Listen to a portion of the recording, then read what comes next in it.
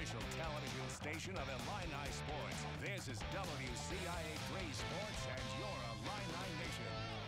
Johnny Newton has been a huge impact on the Illinois defensive line, but the sophomore almost didn't return to play in the orange and blue next season.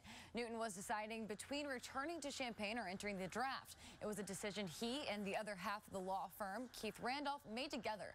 Newton said the two were on the phone almost every day after the bowl game trying to decide if they should declare for the NFL draft or continue playing for Illinois. When it came down to it, Newton said he had unfinished business he needed to take care of. Just unfinished business. I feel like that's the biggest reason. Anybody can say to raise my draft stock, but I just want to win something with this program.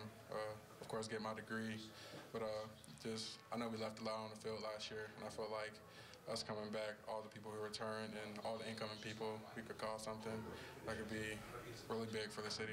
The Illinois spring game is Thursday, April 20th.